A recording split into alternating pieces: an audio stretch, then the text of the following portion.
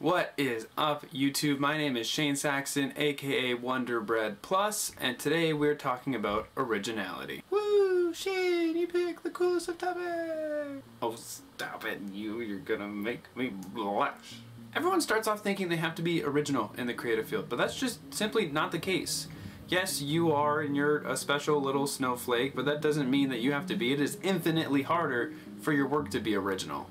And that's not everything, that's not something that everybody should strive for anyways. Let me explain, because I can feel people typing away already.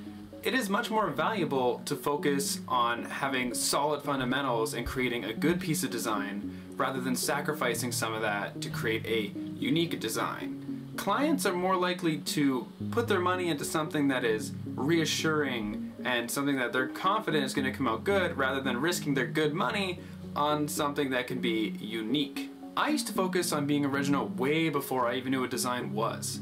I didn't get introduced to design, my love and passion and career, until my victory lap of high school when my art teacher introduced me to a book about design, and then I fell in love and went into a program for it. In those high school years is where I sunk all of my heart and my energy into doing drawing and fine art, and that's where my problem with originality and uniqueness began. I wanted to achieve my own style so badly that I was willing to sacrifice doing all of the practice of proportions and fundamentals and basics of design and art that I jumped ahead and I was watching speed arts of people on YouTube and how they had their own style that was distinctly theirs, and I wanted that. The problem with that is I was never able to create work that I was happy with or anything that I was proud of, because I didn't take the time to practice the fundamentals, and therefore I couldn't make good art, let alone achieving style on top of that and making great art.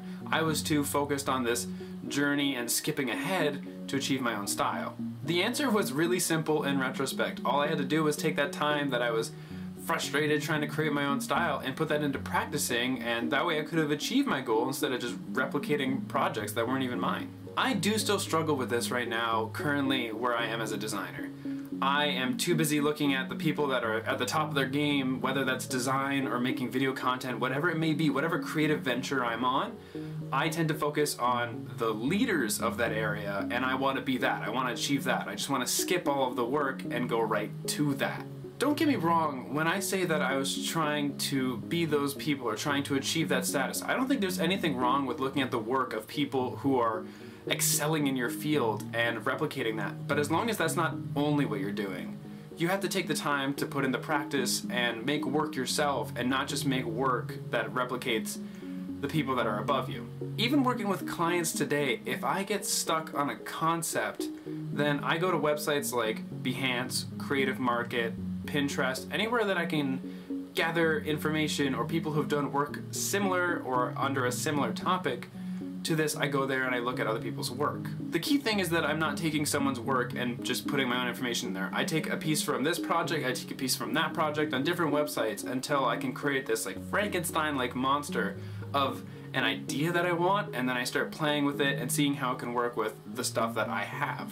However, there is a catch. This only works when you are looking at someone else's project or product and you are analyzing the strengths.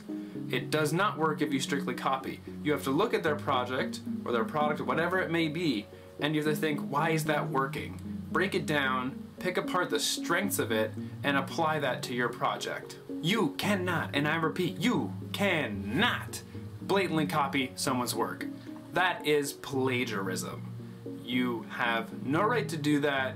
You are a special kind of terrible person, and you deserve to never ever cuddle a dog ever again, or pet. Can't even say hi. Can't even look at a dog. Yeah, I went there. There's no worse punishment.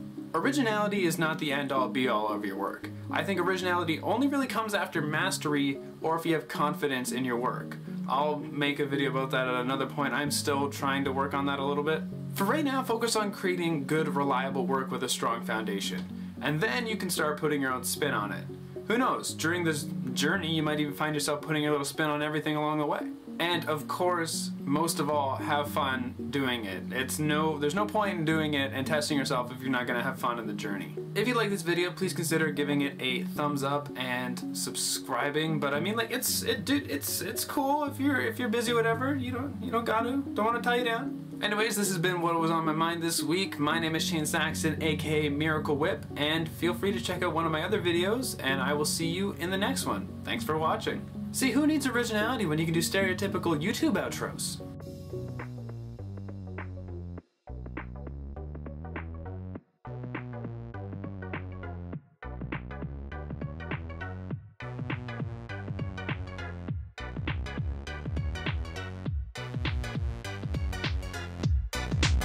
We're gonna be talking about, oh, no, I skipped my name. What up, YouTube? What is up, YouTube?